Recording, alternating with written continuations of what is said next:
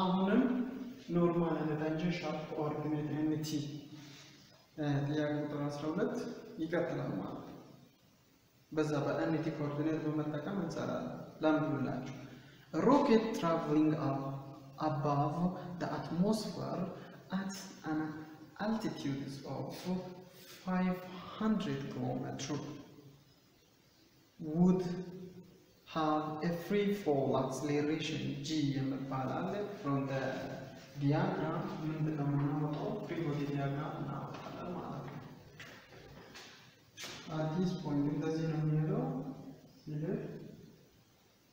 at this point g downward acceleration g is equals to 8.43 meter per second square given when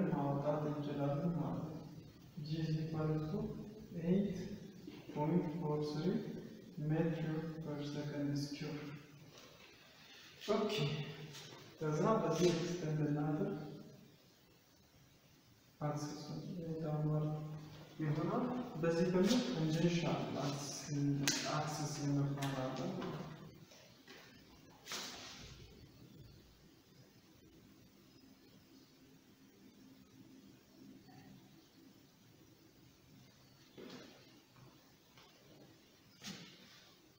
So በዚህና በዚህ መካከል ያለው አንግል ቴታ is equals to 30 degree ነው። ይህ tangential axis ነው። ከዛ የእንትኑ ሴንተሩ some point here መሆኑ ማለት ነው። ይህ ምንድን ነው? ኖርማል axis ተብሎ ይጠራል ማለት ነው። So, in the absence of forces other than gravitational acceleration, cause of thrust, however, the rocket has an additional acceleration component A1 of 8.8 meters per second square tangent to its trajectory as you see from the diagram. በትረስቱ አማካኝነት ማለት ነው። ትረስት ማለት ፑሽ አድርጎ እንዲሄድ ሮኬትን የሚያደርግ ጉልበት ማለት ነው። በዛ አማካኝነት የሆነ አክሰለሬሽን አለ towards to the direction of tangential ያ አክሰለሬሽን ማለት a1 እንላታለን። a1 so a1 ስንት ነው? a1 is equals to 8.80 meter per second square ነው። ከዛ ቀጥሎ ምንድን ነው ሌላ which makes an angle of 30 degree with the vertical at the instant considered. ከቨርቲካል ጋር ስንት ዲግሪ ይሰራል? 30 ዲግሪ ይሰራል ይላል። If the velocity v of the rocket is 30,000 km per hour at this position, this position ላይ ደግሞ ምን አለች? acceleration velocity አለች ማለት ነው። v or v tangential is equals to 30,000 km per hour ይህንን ወደ ሜትር ፐር ሰከንድ ስኩዌር እንቀይራለን። by dividing 1 meter per second is equals to 3.6 km per hour.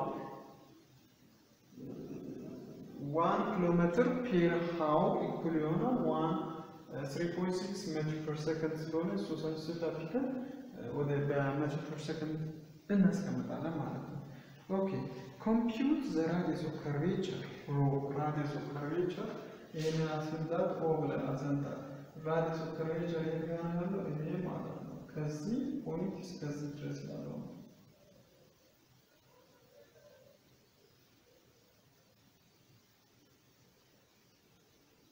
ኦር ውጭ ላይ ማድረግ ትችላለህ።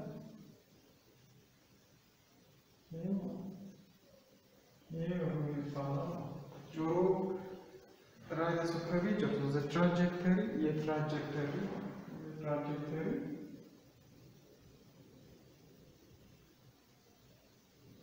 radius of curvature ስንት ይሆናል?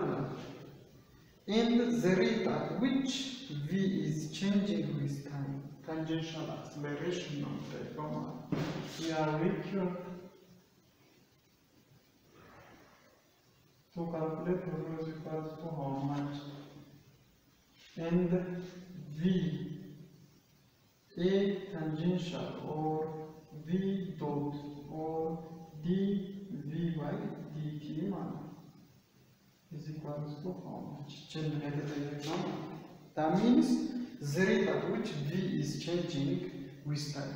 The rate at which v is changing with time. Tangential acceleration. So from this given information we can find radius of curvature and the tangential acceleration. So solution.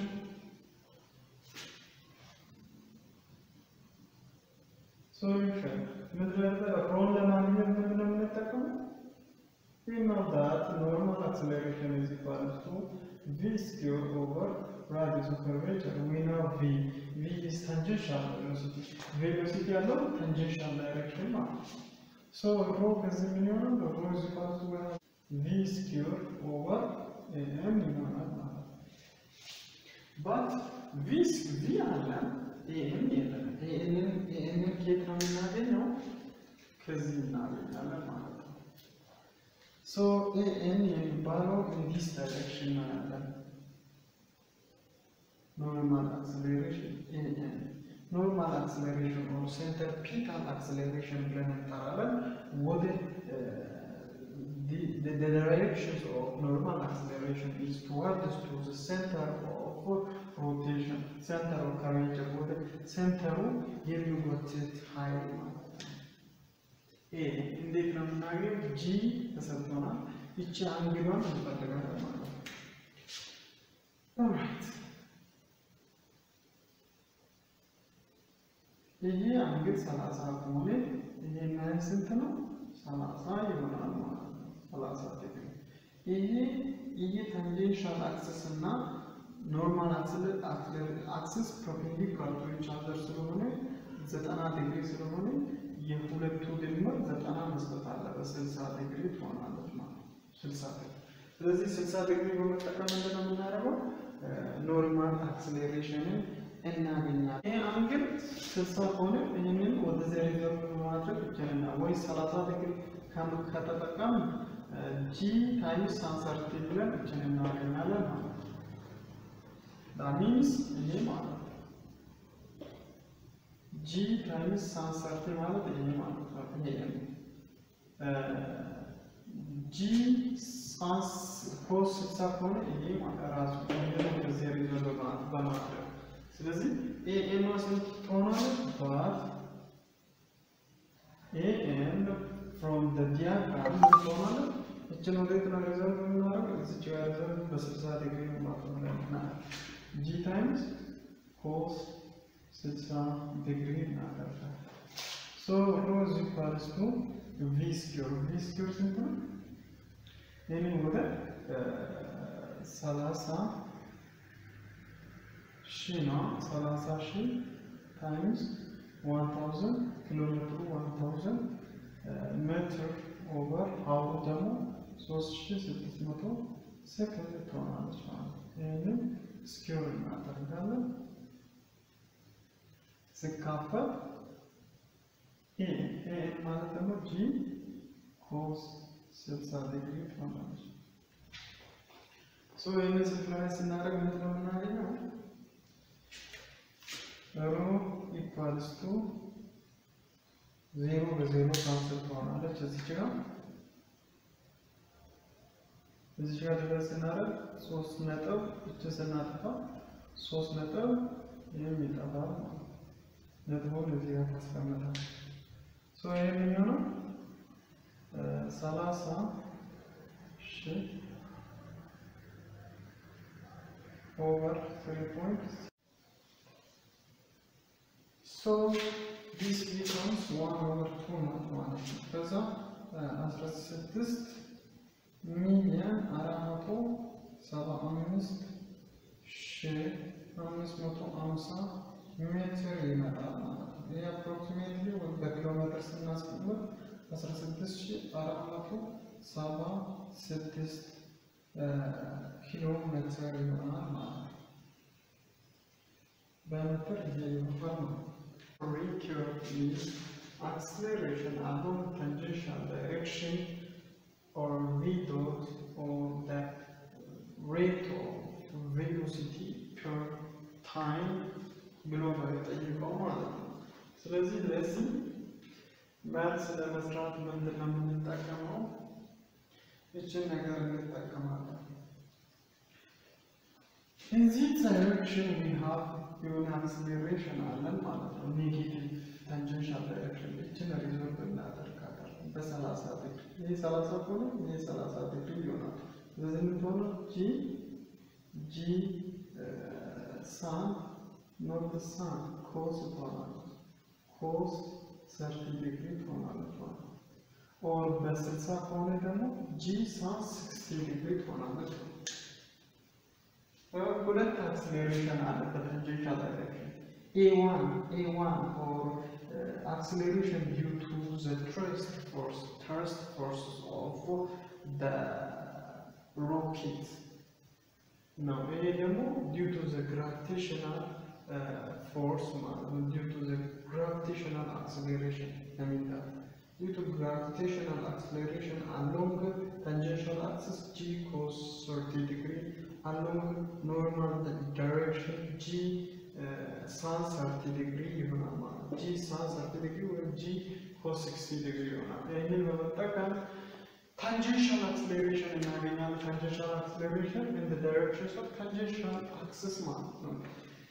tangential is equals to የሚሆነው along positive ስለሆነ ሁለት acceleration A1 minus opposite direction እንቀንሳለን G cos 30 degree እንላለን ማለት ነው። So A1 due to thrust force 8.80 meter per second square minus G ስንት ነው? 8.43 meter per second square times cos 30 degree ትሆናለች ማለት ነው። equals 1.499 meter per second square ይሆናል ማለት ነው። Acceleration along tangential axis becomes 1.499. So thank you for your attention and see you later.